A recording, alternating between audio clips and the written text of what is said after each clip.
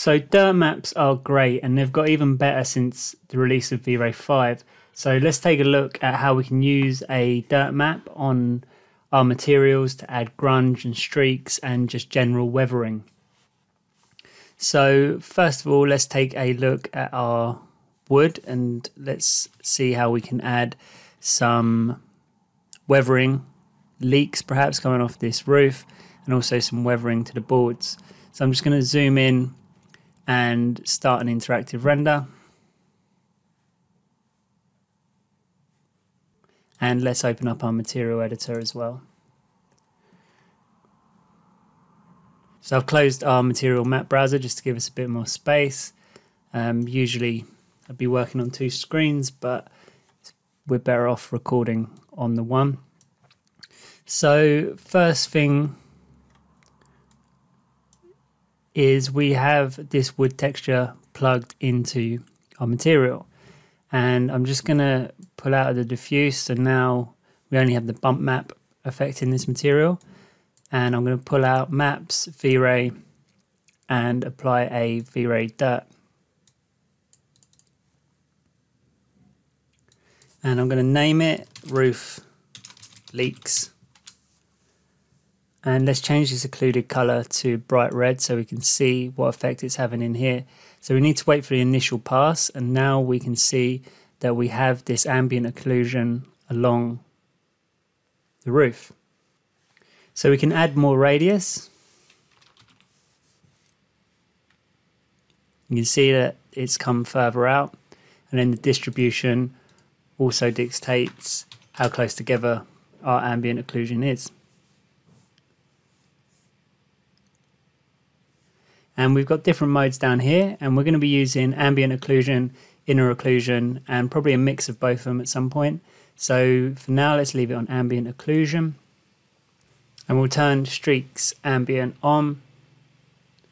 And let's bring this streak size down to 1.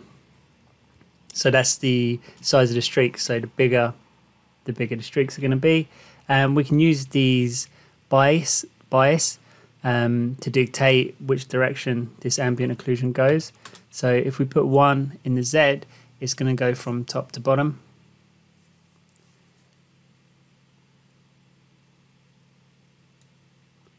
And if we zoom out, we'll see that there will be only red where we can kind of go down. So you see on the top of this door and down here. So that's pretty good. I mean, that's where leaks will be.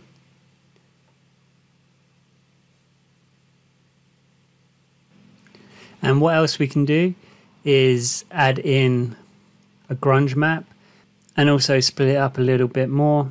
So we could put in the radius. Let's put in a dent. So this is just going to be black and white. And we can see that that has broken up our dirt. And obviously we can go into the dirt map and we can change the tiling on this. So we could put this onto 2.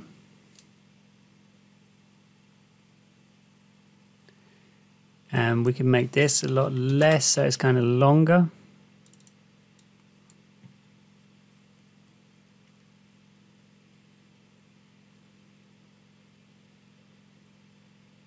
And that looks quite good. Obviously we don't want it to be red and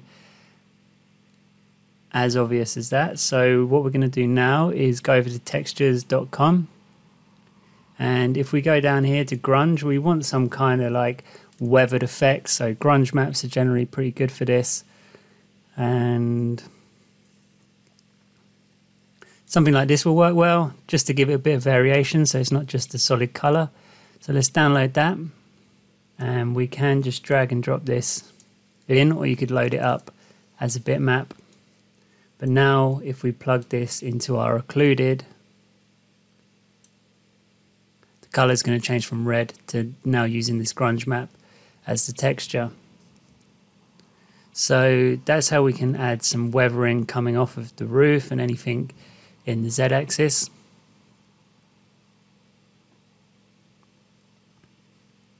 And something else you want to try, so we're just going to delete that going into the diffuse. What we're going to do is actually combine these all at the end, but we're just working with one map at a time, so we can just slowly build this up. So let's add another VRay dirt. And again, make it red. I like to make it red so we can definitely see what this map is doing.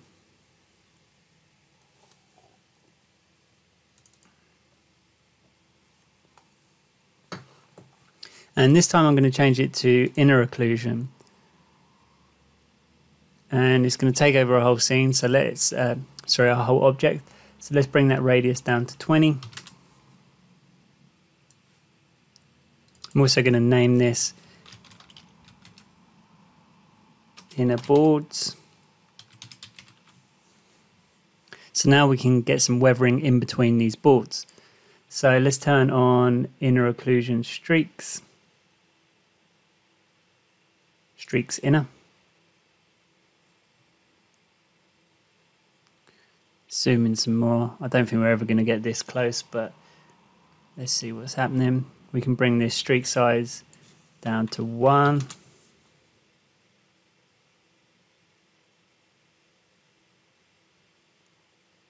Not that I think that's doing all that much. Let's add a bias of 1 as well. So now it's only coming from kind of the top to the bottom.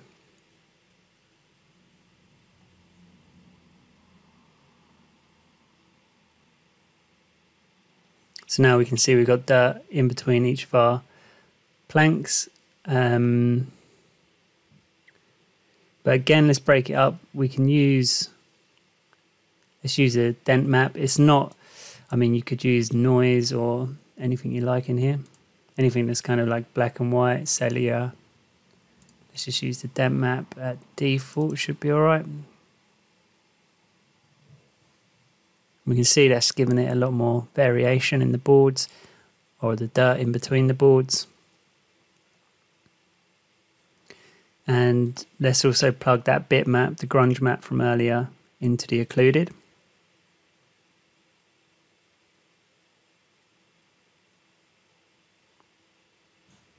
We can see we've just added in some dirt between these boards just to mix it up a little bit. So we've got our inner boards, we've got our roof leaks, and we've got our diffuse wood. And now we just want to bring them all together. So let's create a composite map.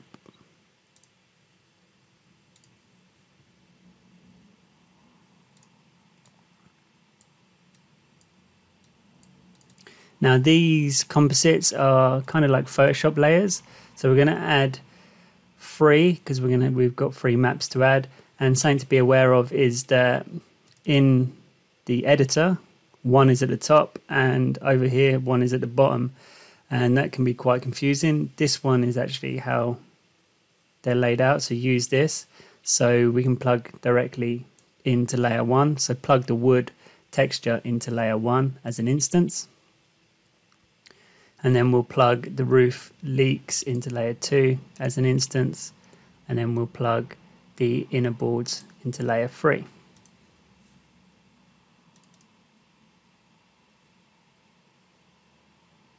And if you've ever used layer blends in Photoshop, this is very similar. So we can just put this on multiply and multiply.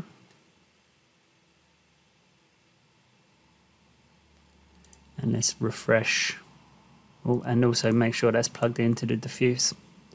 And now we should see our wood, and we should also see the streaks coming down from the roof, and we've also got this variation in between the boards. So we've added some weathering to these boards. If you did want to bring down the opacity of one of these, I mean, you can change it to 50 and the roof leaks would be less prominent. But again, that's something that I'll probably play with when we come to render the final images. But that's how we can add dirt to the wood boards. Now, something else to be aware of is if we take a look at the door,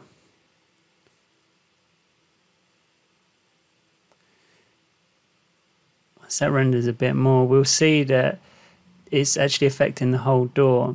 and we need to turn on in our inner boards, consider the same object only, otherwise these biases are going to affect the other wood materials.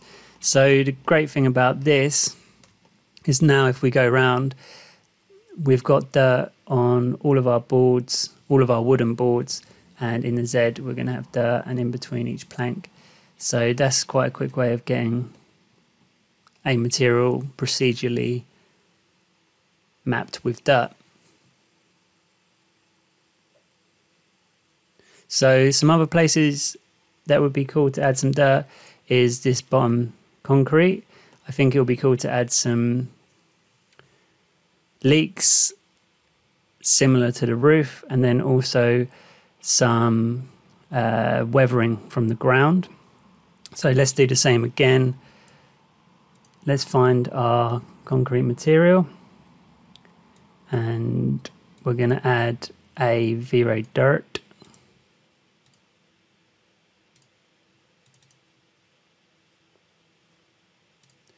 Let's make it red.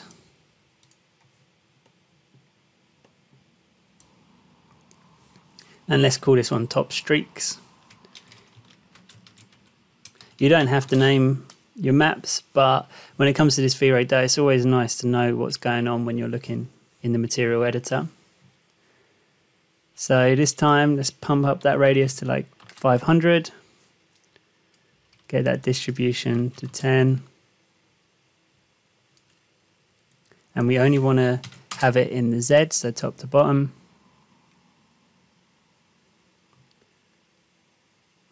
We'll have it on ambient occlusion and streaks ambient.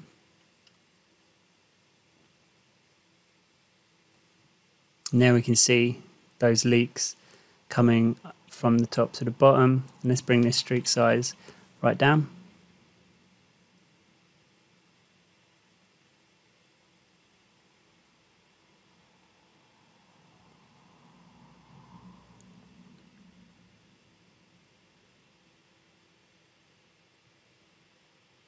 And that's looking pretty good.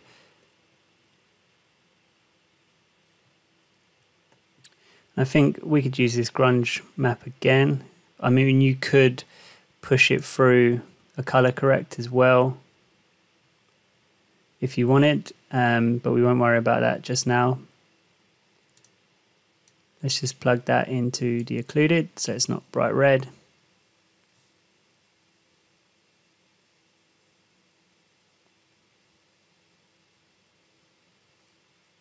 And again, you could put in a dent map or something similar, but I think that works quite well. If you did want to break it up, yeah, put a dent map or something like that into the radius to break it up. But I think that looks good for the streaks coming from the top to the bottom. And now let's create one for the bottom to the top.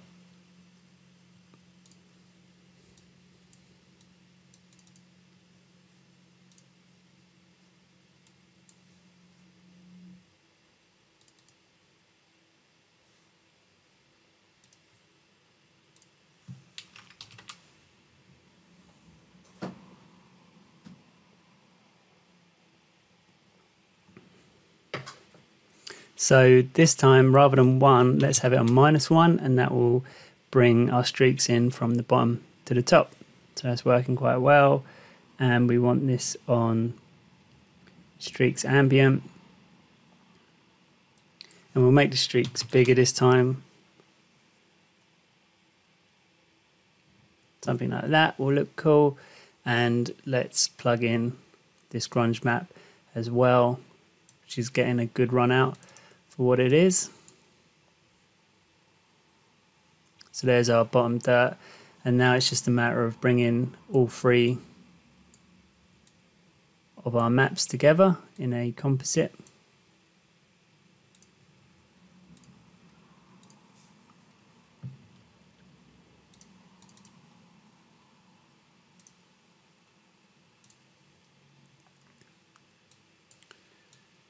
So I'm going to put our concrete into layer 1, top streaks in the middle layer, and then the bottom ones in layer 3.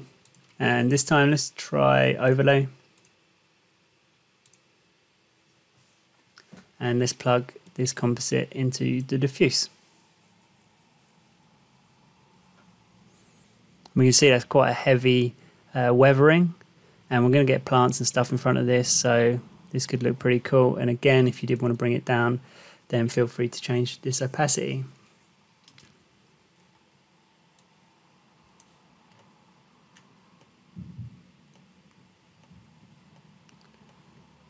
And then finally, I think these roof tiles could do with some dirt on there just to break it up a little bit and add some imperfections. So let's find our roof tile material, and we've just got a bitmap plugged in there. So let's add the VRay dirt map.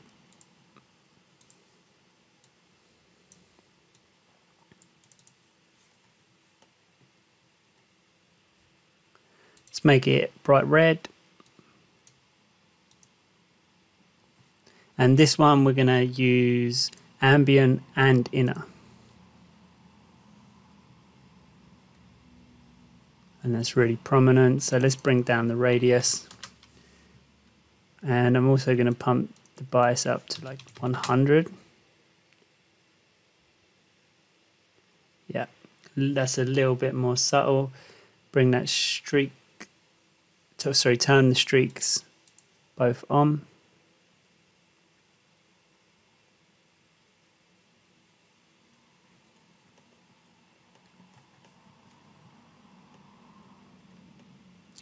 And I'm going to use that Grunge Map again. I'm just going to hold shift and make a copy of it, so we're not just plugging into one and it all getting mixed up. Put that into the occluded.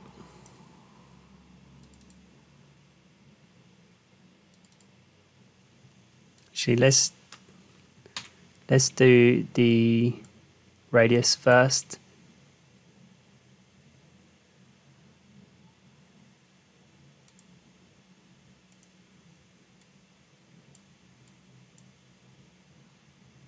So there we go, that looks pretty good. And then we can plug in the occluded color.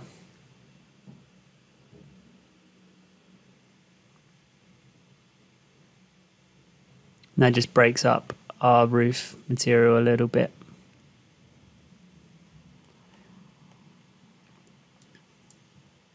So again, let's quickly make a composite.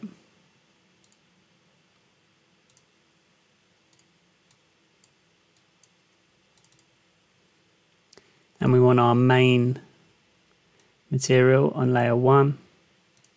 And then we'll put our dirt on as an overlay. And we'll plug that into the diffuse.